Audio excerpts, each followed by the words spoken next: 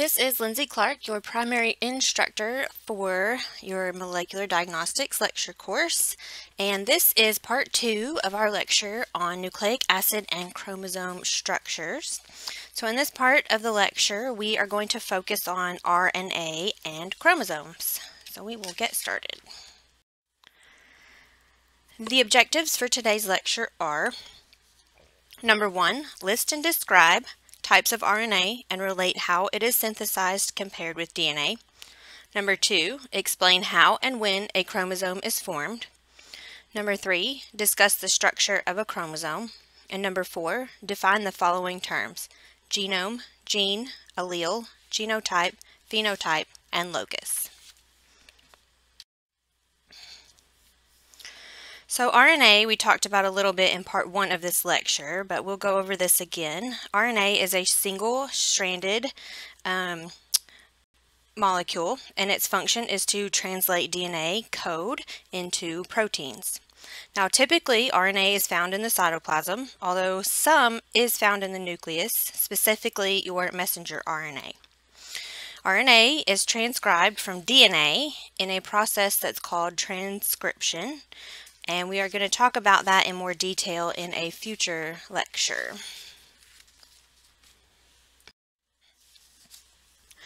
The structure of RNA differs from DNA in that it is single-stranded. Its pentose sugar is ribose, and it contains uracil instead of thymine. RNA is also smaller than DNA, and it contains tens to 1,000s of nucleotides rather than millions like in DNA. It is also easily degraded, where DNA is really more stable. So in the image of ribose, the pentose sugar that's found in RNA, you can see there that the OH group is in red, and remember, that's how you can tell ribose from deoxyribose.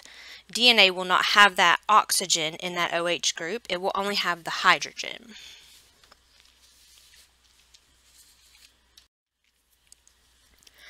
And there are 3 types of RNA that are involved in copying the DNA sequence and creating those proteins. The first is messenger RNA, which carries information from DNA to the ribosomes. And the ribosomes, which include our RNA or ribosomal RNA, those make up part of the machinery that's used to make those proteins. And tRNA, or transfer RNA, those are responsible for carrying individual amino acids to the ribosome, where they are joined together by peptide bonds to make that protein. And remember, proteins are made up of amino acid chains. So as you have those transfer RNAs bring those individual amino acids, they're bonded together with peptide bonds, they create a chain, and then they fold up into proteins. Then they go and do, whatever proteins do.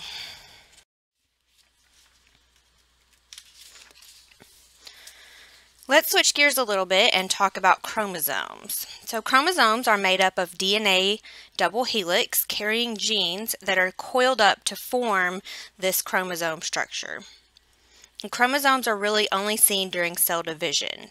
So generally, DNA in the nucleus exists as chromatin, and then it organizes into chromosomes for cell division. And chromosomes can create an identical copy of themselves during cell division, and those 2 copies are going to connect to the centromere. In this image, the centromere would be where that kind of white glowing section is in the middle.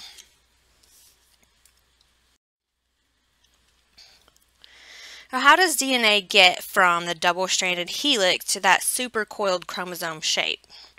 Well, first, the DNA begins to coil up, and then it wraps around some proteins that are called histones. And then those further coil around themselves.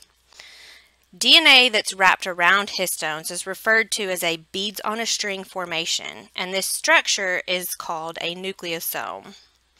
Now, as nucleosomes form, they coil and twist up even more, producing chromatin fibers.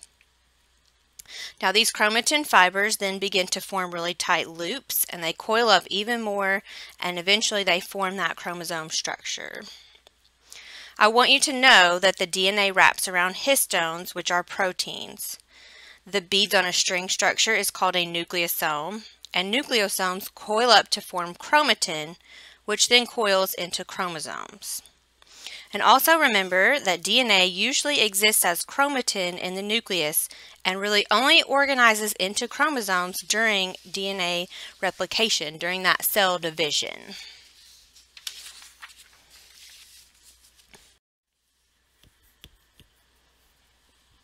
So this image here to the left shows chromatin in the nucleus, and while it may look like it, it is in fact not ramen noodles. Now, think about when you look at white blood cells, and especially when you look at immature white blood cells. So see the image here. One way that we learn to distinguish between immature white blood cells is to look at the nucleus and observe the chromatin, right? So we ask ourselves, is the chromatin in the nucleus fine? Is it coarse, condensed? Is it clumped? And this is a good way to remember how DNA normally exists in the cell. When you look at white blood cells, you don't normally see chromosomes. And when you do see chromosomes, you can tell immediately that that cell is in the middle of cell division, right? So think about, if I were to ask you how DNA normally exists in the cell, what do you normally see when you look at those cells? You don't see chromosomes, you see chromatin. Switching gears again, let's talk about some terms that you will need to know throughout this course. So a karyotype is an individual's collection of chromosomes, and we have 23 pairs or 46 individual chromosomes. Now these chromosomes can be visualized when a cell is in metaphase, and it has a special imaging and staining technique. And the laboratory technique for imaging those chromosomes is also commonly referred to as a karyotype. So this imaging is generally done to look for abnormalities in chromosomes. And also, these are actual sour gummy worms. So there's some instructors that have used these to teach kids about chromosomes. How wonderful is that? So next, the genotype. Genotype is the genetic DNA composition of an organism, and it includes the heterozygous and homozygous genes that you inherit from mom and dad. Now, phenotype, on the other hand, is the physical appearance of an organism. So remember, genotype is the genetic composition, phenotype is the physical appearance. So an example here, we have these trees, one tall and one dwarf. So the tall tree, you can see, has a genotype of big T, big T. Its phenotype is tall. And the dwarf tree has a genotype of little t, and a phenotype of dwarf. Now, if we had another tree and that had a genotype of big T, little t, it would still have a phenotype of tall because big T codes for tall and it's dominant. But that's an example of the difference between genotype and phenotype. The term locus is defined as a site or location of a gene on a chromosome. Say we have a chromosome as seen in this image on the left, and that blue band at the top represents a gene located in that spot that codes for eye color. Now that would be the locus for that particular gene. An allele is just different versions of the same gene. For example, we have a chromosome in the image on the right, and this is chromosome 2. And you can see one is inherited from mother and one is inherited from father. And the pink bands represent the gene that codes for collagen. There is an allele from mom and an allele from dad. Both are genes that code for collagen.